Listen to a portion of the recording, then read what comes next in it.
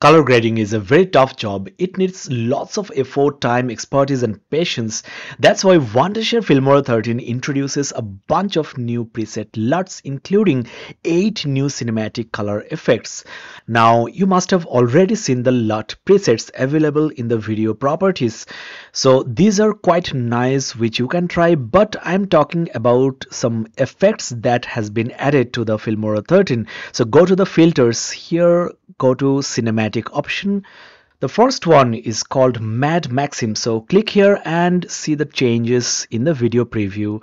It looks so nice, cinematic. Let's try to apply this here and see the huge difference. So just with a single click, turn your video cinematic, and I will show you how to modify. The next color effect I want to show you is Magical World. So look at the color tone and see the changes. It looks so nice now. It will look great on this clip also. The next one I want to show you is called Joker. Let's apply to this clip and you get that exact Joker movie theme. Let's try this clip also. If you want to apply, simply drag and drop the filter over the clip.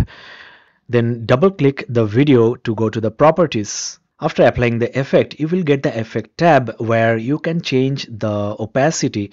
So fine tune the amount of effect you want in your videos, and the second option is so useful. You can protect the skin tone of the people in the videos, change the amount of effect you want on the faces, so retrieve the original skin tone. Even using keyframes, you can show the dramatic change in the filter.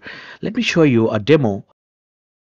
So with these tools, you can make amazing cinematic videos. The next one is called Monster Futurism. This filter is quite unique.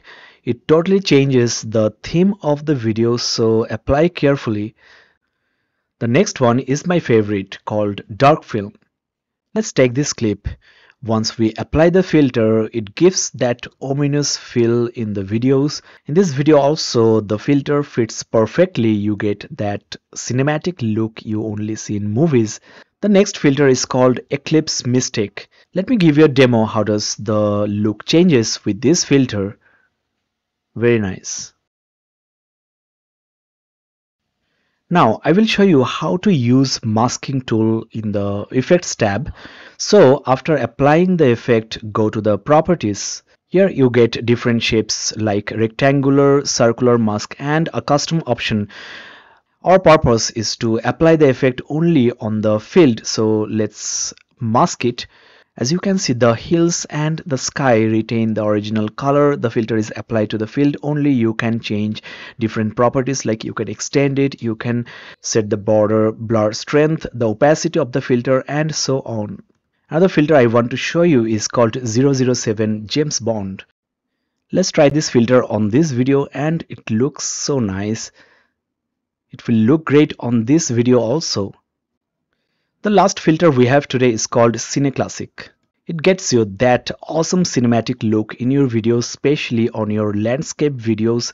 So all these filters are so nicely made, and you get that cinematic look just with a single click, which is so useful for us creators. So definitely try this out. Check the list in the description of this video. So thank you so much for watching this video. See you on the next episode. Happy creating.